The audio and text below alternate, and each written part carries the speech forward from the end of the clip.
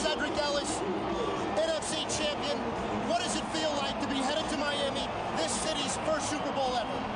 Man, to be a second-year player and for God to put me on a team with all these great guys who never will give up, guys who will sell out for their teammates. Man, it feels like nothing else I've ever felt in my life. And I'm just happy that God placed me in this spot, man.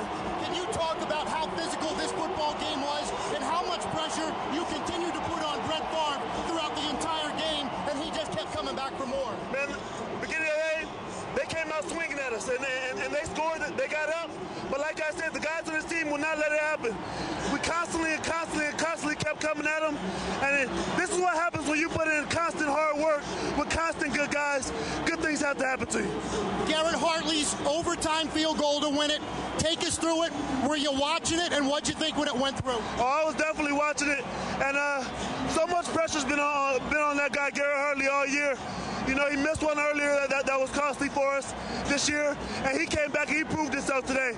And I told him right a couple minutes before he kicked, I said, look, man, we all have utmost confidence in you, brother.